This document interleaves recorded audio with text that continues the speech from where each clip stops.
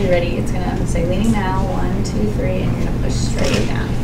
Okay, and I just try to lean as far forward as possible. Okay. All right, ready? Leaning now, 1, 2, 3, push. How much work are you doing now? I did a fair amount there. 50%?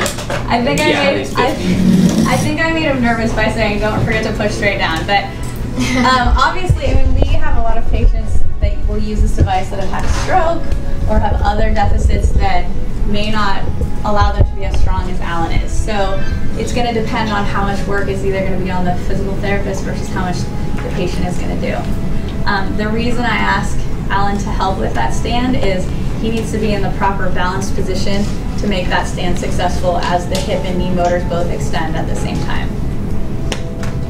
Okay?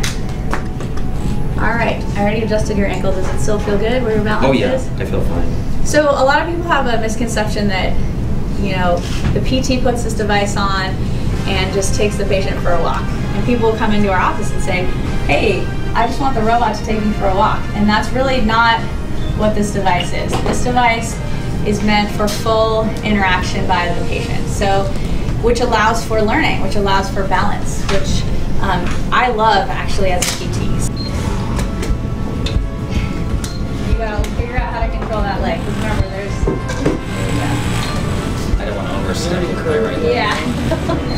there is a little learning curve because, like I said, the engineers also used, they tried to negate the weight of the leg. So now he's actually carrying some of the weight of the exoskeleton. So It doesn't feel heavy at all. yeah.